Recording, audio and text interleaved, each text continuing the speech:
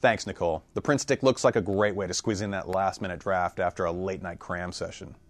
When you're done studying and it's time to sit back, relax, and watch some TV, or watch a movie, you can still have a high-quality HD screen in an already packed room. Let's take a look at 4 HDTVs that are a bit more appropriately sized for those with limited space. Hey, look, it's me. Hey, what are you doing here? I'm showing off some HDTVs, but I'm feeling a bit schizophrenic here. Let's get back on track. First up, we have the 32-inch Westinghouse SK32H540S. It lists for about $650, but you can always find that a little bit cheaper online or in the stores. This TV features 2 HDMI ports, 1 component video input. One of its cool features is an auto input sensing function. So when you turn on a new device, it will automatically switch to that desired port without you having to even pick up the remote. Kind of handy.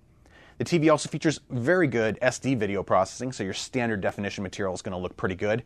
However, it suffered from terrible high-definition video processing. You're still going to have a decent-looking picture, but just knowing that in the back of your head that what it's doing to HD video is essentially incorrect and you are losing quite a bit of detail.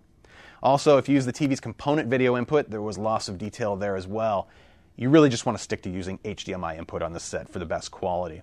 In the lab, we measured an 813:1 contrast ratio. That's okay for a modern HD TV. And as with most Westinghouse TVs I look at, it exhibited good color quality and good consistency from light to dark detail.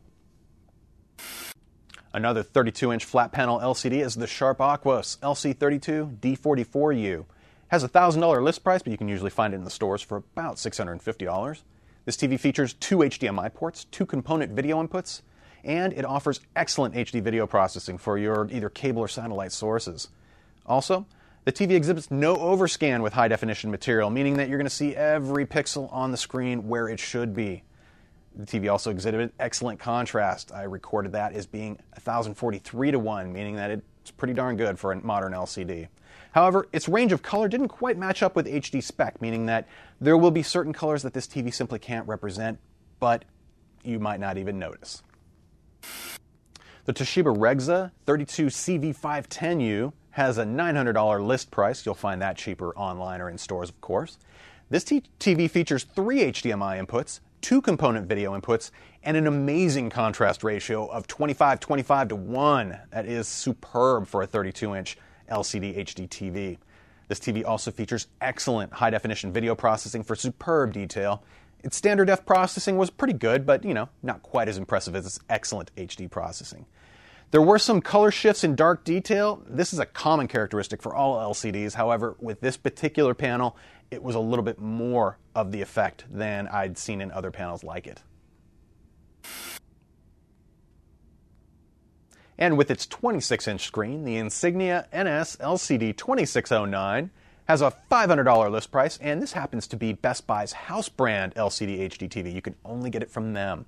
It features 2 HDMI inputs, 1 component video input, and as every good HD TV should, it does not overscan its picture, meaning it doesn't stretch the image beyond the borders of the screen when you're using HDMI input.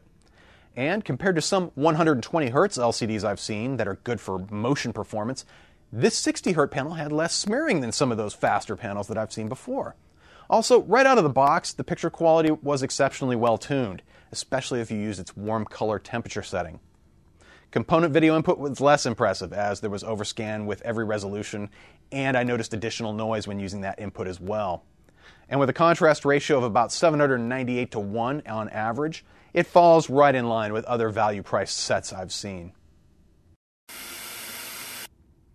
Now, the HD TVs we just talked about share some common features, one being screen resolution. They're all 1366 by 768 pixels. That's about half the resolution of a 1080p screen, but with TVs this size, particularly the smaller sets, it really doesn't matter that much, especially when you sit in an appropriate viewing distance. You really won't notice the additional detail of having more pixels on the screen.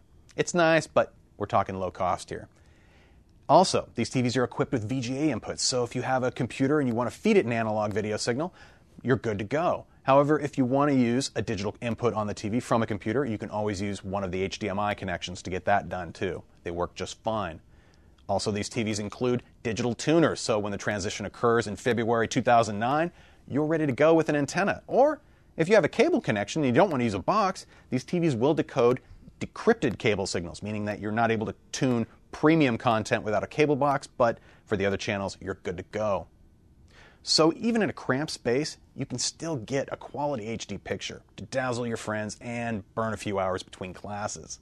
These TVs are easier to move or fit into that awkward space and still have the functionality and quality of some of their larger cousins.